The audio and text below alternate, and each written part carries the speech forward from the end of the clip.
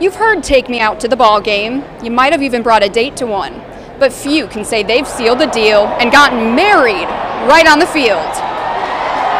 This was my life. My heart was always with baseball. Jack Christ now shares his heart with Janet, his best friend from high school, but it took 6 decades to do so. I was her go-to, she was my go-to.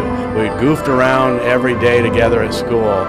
No romantic feelings ever. The pair lost contact after graduation when Jack was drafted by the Atlanta Braves in 1966. They led separate lives until they reconnected 9 months ago. 77? I'm 78. She's my cougar. And the rest is history. You guys have waited 60 years for this, so we're going to get right to the vows, okay? I offer you my solemn vow. I was literally flabbergasted that I felt the way I did, and then found out she felt the way she did. It was like two magnets that turned around and started attracting each other.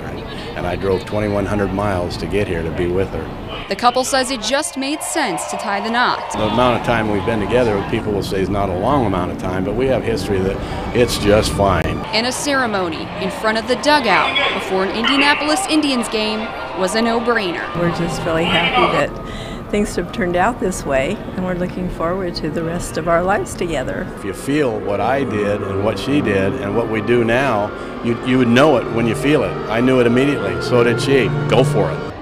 Another piece of advice from the happy couple: if you have a shot at love, take a swing at it. Just might hit a home run. Reporting at Victory Field, Scarlett O'Hara, Fox 59 News.